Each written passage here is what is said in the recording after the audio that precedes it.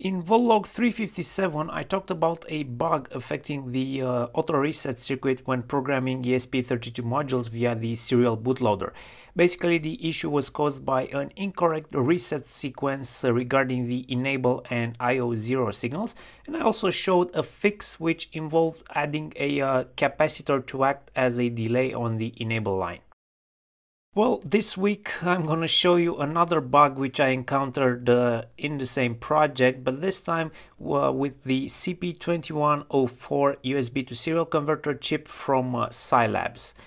So recently I designed this little board called Voltlog. It's basically a USB to serial converter board, but one that has USB Type-C input and also integrates the auto reset circuitry needed for programming espressive modules like the ESP8266 and ESP32.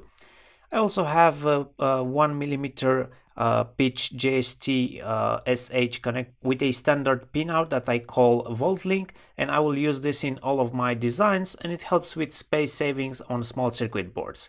The PCBs were provided by PCBWay.com, which is the official provider of printed circuit boards for the Voltlog channel, and I opted for their panelizing service for this order, and the boards came out great. I was able to get more boards for just a small cost increase, and I highly recommend you check out their website and this option when you order your next PCBs.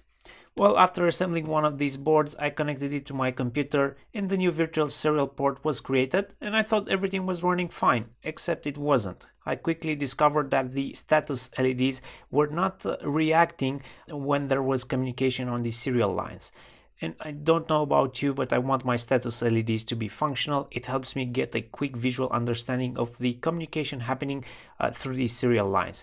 And I don't need anything specific here. I just need to know that there is activity and if there is a lot of activity or less activity. So I started investigating the issue, and the first obvious check was to verify the orientation of these LEDs. And working with these small SMD LEDs can be difficult without magnification, and you might miss the cathode mark and install it the wrong way around. But nope, that was not the case. The LEDs were correctly installed in my case. So next I started searching for the problem in the way I had the signals wired into the CP2104 chip. But they were done according to the datasheet connected to GPIO 0 and GPIO 1, and I had made a small mistake because GPIO 1 was supposed to be RX and GPIO 0 was supposed to be TX, but still they should light up because of their correct orientation. Now, after a bit more googling on the subject, I found this very unprofessional and unbranded PDF document that is hosted on the Silabs website, and this describes the problem I was having with the activity LEDs not being active. And they link the problem to changing the serial number on the chips, and I don't know about that. My chips were new. I haven't tried doing anything to them, so don't know what's up with that explanation. But the important thing is that they do provide a fix which involves reconfiguring the chip via their proprietary software to basically enable that function to make those GPIOs act as activity LED outputs. And their software is a whole suite which you need to install, and of course you need to create an account to be able to download their software, and sure enough it will need to download more packages from the internet and be restarted in the process of installation. But after all of this, I was able to finally program my chips and enable their activity LEDs. But just imagine you were building, I don't know, 50,000 boards and you needed this particular function and you ended up with a batch of chips that had this issue. How much is going to cost you to go around the whole lot of boards and reprogram those chips?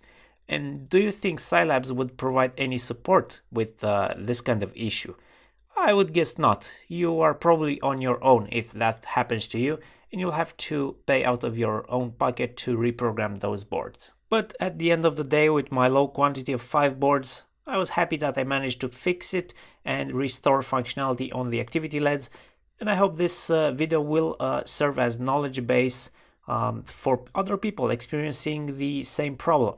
I sure wish I would have found such a video because I spent quite a few hours trying to discover the source of the problem as well as the fix.